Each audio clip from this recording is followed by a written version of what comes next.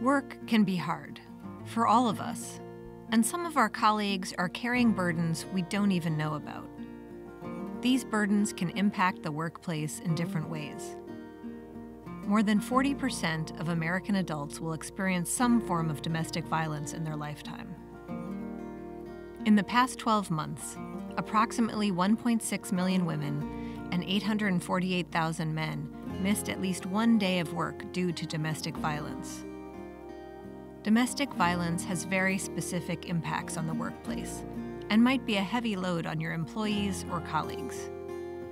Harmful partners often target or sabotage a survivor's workplace. This is a form of economic abuse.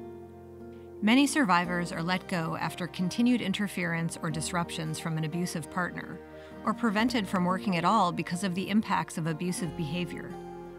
A recent survey found that on average, survivors lost more than $7,000 in income or wages due to intimate partner violence.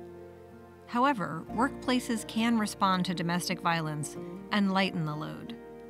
Trauma-informed management styles, empathetic coworkers, safety planning, and violence prevention and education are important tools for building safe, resilient workplaces and supporting employees and colleagues to do their best work and live their safest, happiest lives.